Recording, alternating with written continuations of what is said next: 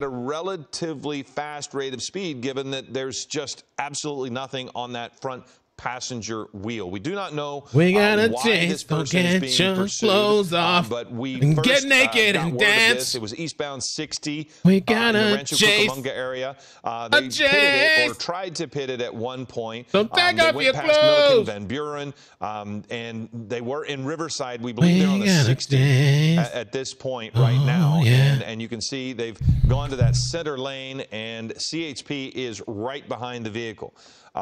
It is not likely that they will try to pit this at this speed right now with the amount of traffic that's going on.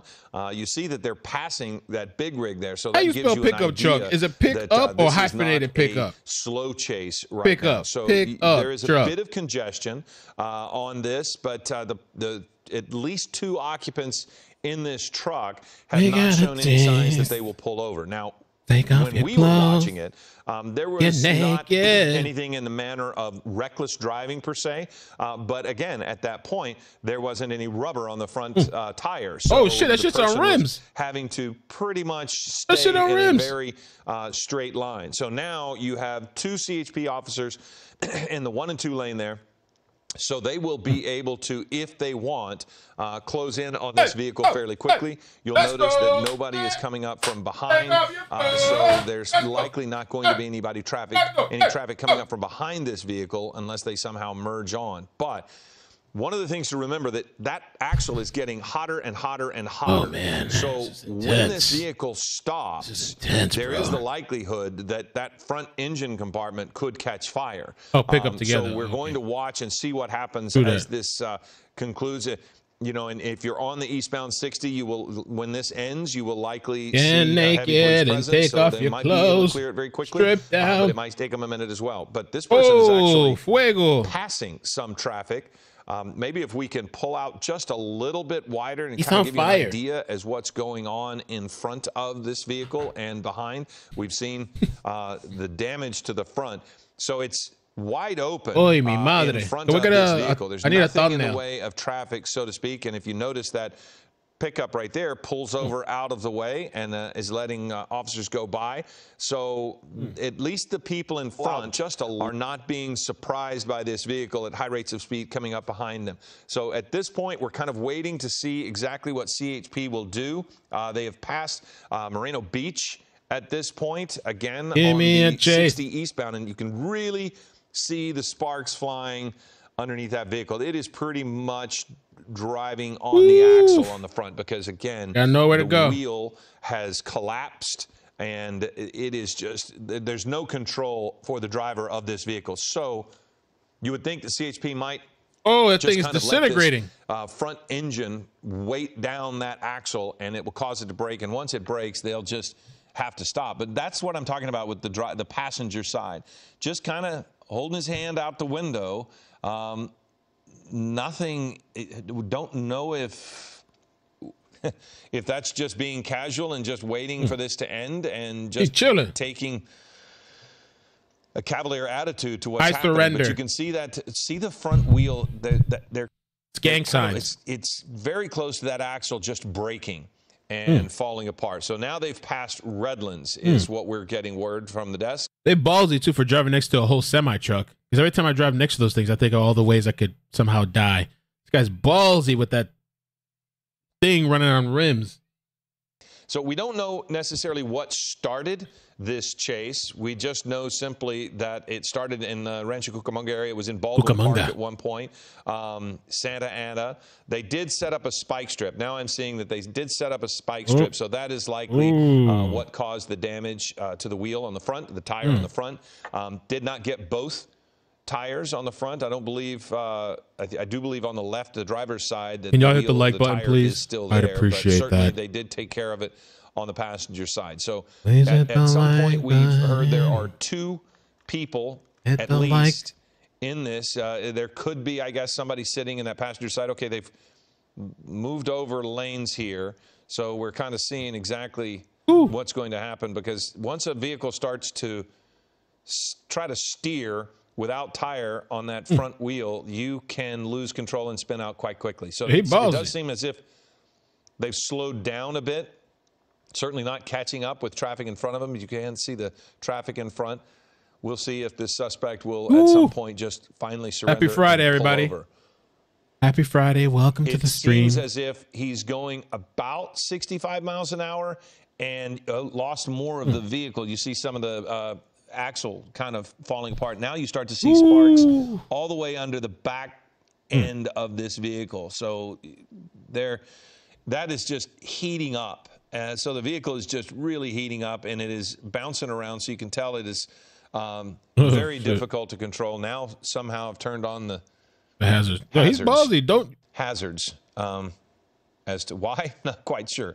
But still going fast enough to maintain pace with the... He's thoughtful about the people around him, and so he put the hazards on. Not certain. There's just some work crews there on the side. So if this thing stops and he catches fire, it's going to make it difficult for an orderly custody situation for CHP. Normally, they'll want to have these guys slowly get out of the vehicle and as you've seen in the past, walk back towards them. But look at the smoke now. So this thing has really started to heat up, and at some point inside that cabin...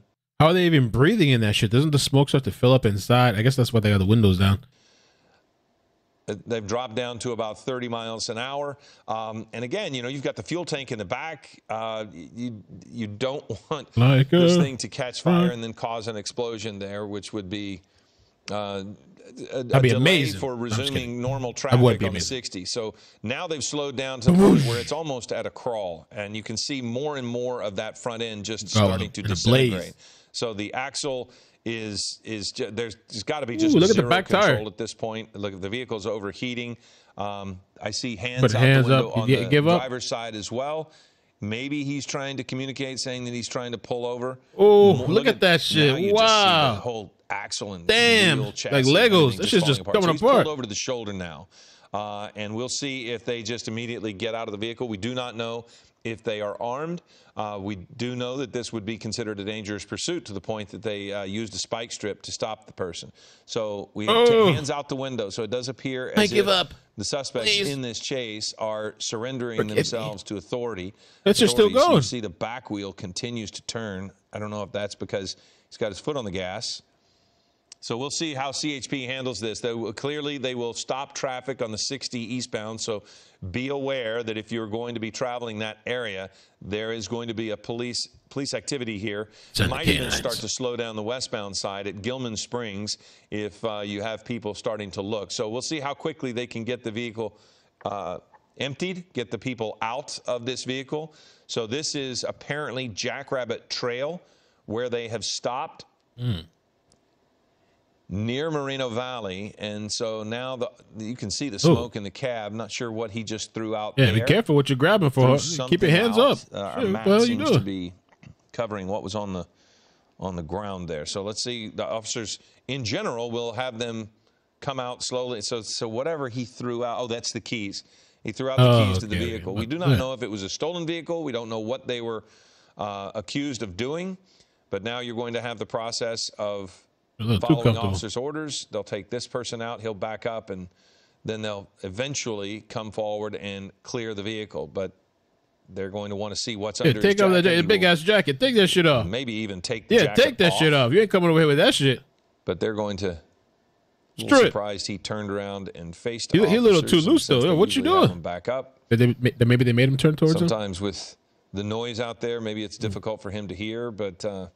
officers are going to make sure that there is no threat to life or take that shit off. Take your jacket off. But there's at least one other person in the vehicle, so they'll bring this guy back.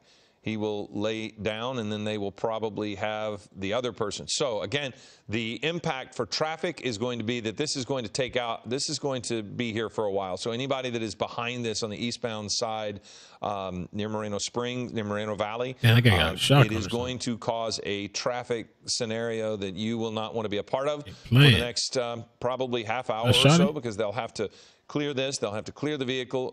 This will be an investigation. So they'll bring this guy back. They'll probably talk to him about how many people are in the car. They want to get as much information as they can. But eventually, the person in the passenger side will have to get out and go through the same thing that this guy did. And then they'll slowly walk up and try to clear the rest of the vehicle.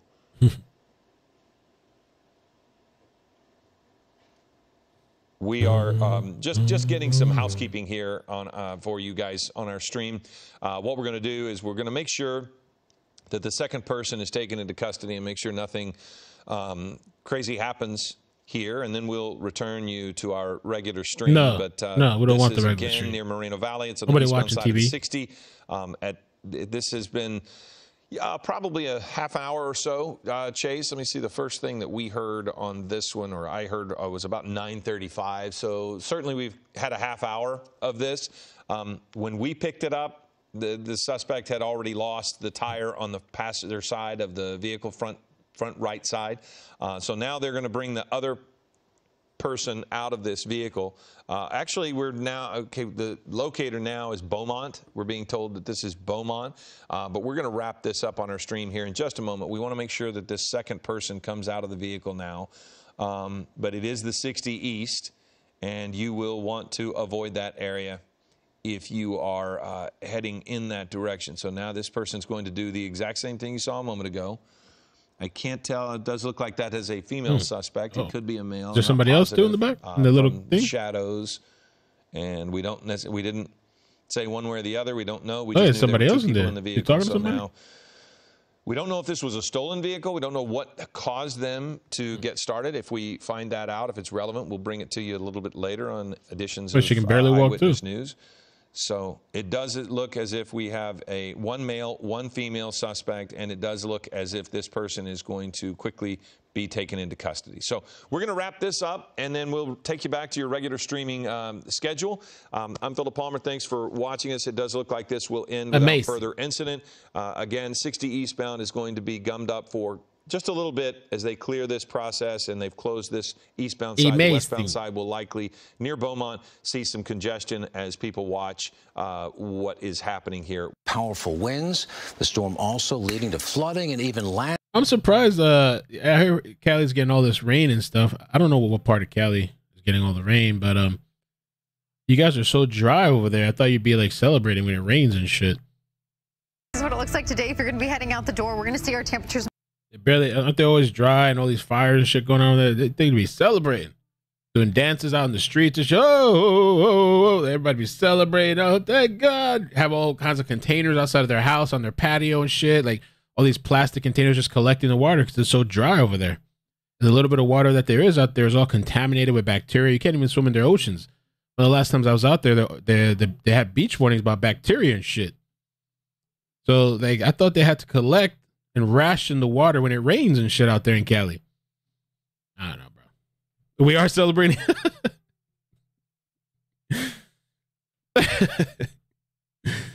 I'm playing. I'm kind of playing. I like it over there. I don't think I'd live there, but I like it over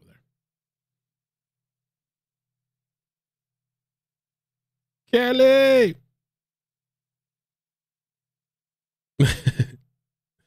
No way.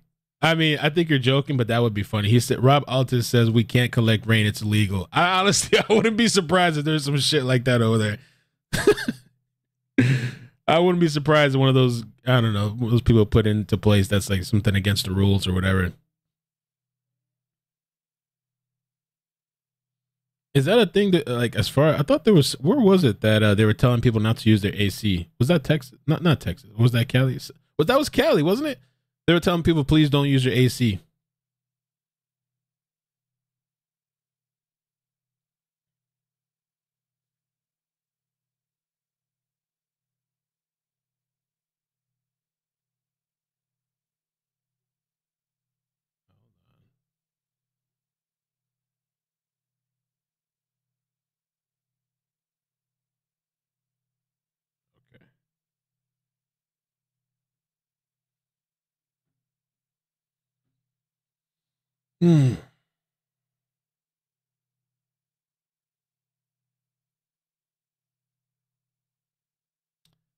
So anyway, in a little bit, I'm going to be streaming. I'm going to be back like in 30 minutes or so. I'm going to be back. We're going to talk about a little bit more of the Idaho stuff, Nancy Grace. And supposedly there's reports now saying that this guy was wearing surgical gloves, right? Coeur. So we'll be back in a little bit for that. I'm going to move you guys over from here to over there. So come back like in, I don't know, like 30 minutes or so. I'm going to go get a little sweat, a little sun, take a quick little shower, and then I'll be back with you guys to try to keep the good mood and energy going. Energy, man. Vibes. If there's anything interesting that you've seen with this case, the Idaho stuff, send it to me. Somebody in the chat earlier pointed out a different story. Maybe we can talk about it a little bit towards the end of the next stream. 5 children among 8 dead in Utah murder-suicide after wife sought divorce. Wow. I mean, honestly, that could be a whole stream in itself, but we could still talk about it next stream at the end. I don't know. We'll see. Or I could just do a whole different stream on that. That's a pretty wicked story. It's always these weird Western. A Utah man fatally shot his 5 children, his mother-in-law, and his wife, then killed himself 2 weeks after the woman had filed for divorce. What is with these guys that can't, like, accept it? I mean, I know it's tough, I guess, with the whole family, but, like, damn. I'm killing everybody. You're all coming with me. Maybe it's one of the church things, too. Like, they're so in their beliefs that, like, it's either we're married or we're dead. So death do us part type of shit, you know? Damn.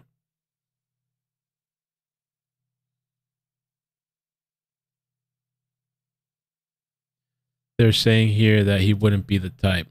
Who wouldn't be the type?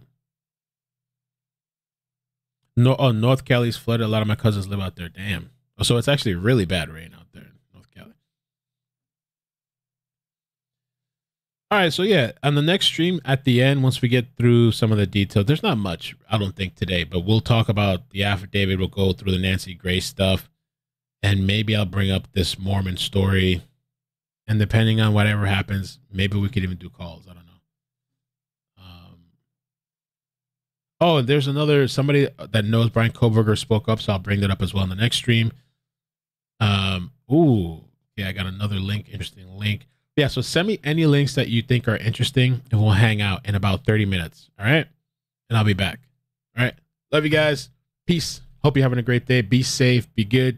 Spend time with your family when you can, because shit's crazy out there. People are dying. I have a lot of friends that have, like, deceased family members all recently, you know, so just, you know, try to enjoy what you have.